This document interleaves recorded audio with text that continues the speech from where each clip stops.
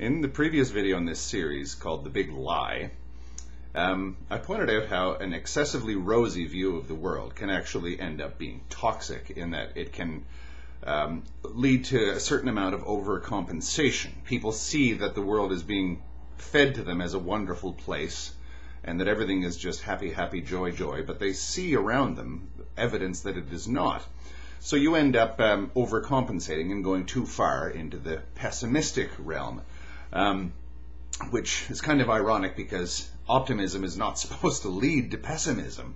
Having a rosy view of things is not supposed to lead to having a bleak view of things, but inevitably it does. You're not realistic, and something in your mind seeks equilibrium when it looks at the outside world. So you see the smiling face of the politician or the Leave It to Beavers or that sort of thing, and something in your head says, no, that's not right. There's got to be bad things here. In other words, we seek the light, but the darkness seeks us. So of course, yes, excessive optimism breeds pessimism. Excessive optimism breeds a bleak worldview, a sterile worldview. Excessive reason can actually lead to all kinds of crazy things too. One of the examples that I give of excessive reason and excessive reliance on pure logic is the antinatalist argument. Only those which exist can be harmed. Harm is bad, therefore existence is bad. Therefore, let's get existence out of existence. I understand that. I see the logic behind it.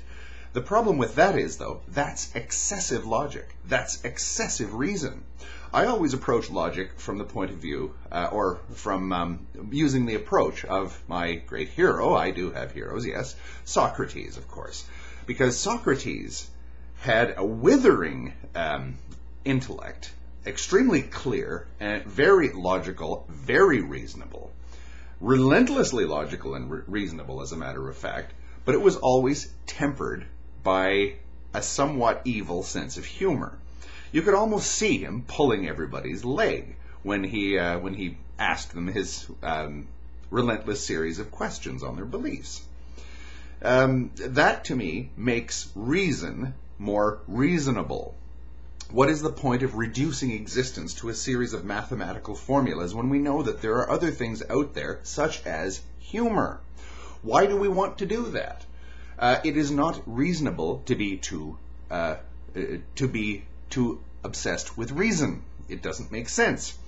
Which, of course, is ΜΗΔΕΝ ΑΓΑΝ. I mentioned gnothi othon in the other video, the first of Apollo's great aphorisms to humanity. The second one is ΜΗΔΕΝ ΑΓΑN, which often is translated all things in moderation, but I prefer to see it as nothing in excess.